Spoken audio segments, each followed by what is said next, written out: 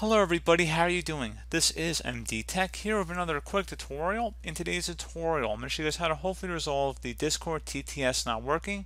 So how to fix text-to-speech on Discord. So this should hopefully be a pretty straightforward process here, guys. And without further ado, let's go ahead and jump right into it.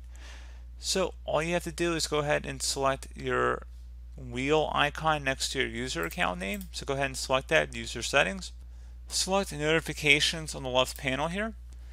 On the right side, locate where it says text-to-speech notifications. At this point, you can go ahead and set it to for all channels.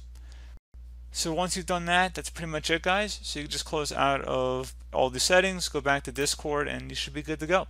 So as always, thank you guys for watching this brief tutorial. Do hope I was able to help you out, and I do look forward to catching you all in the next tutorial. Goodbye.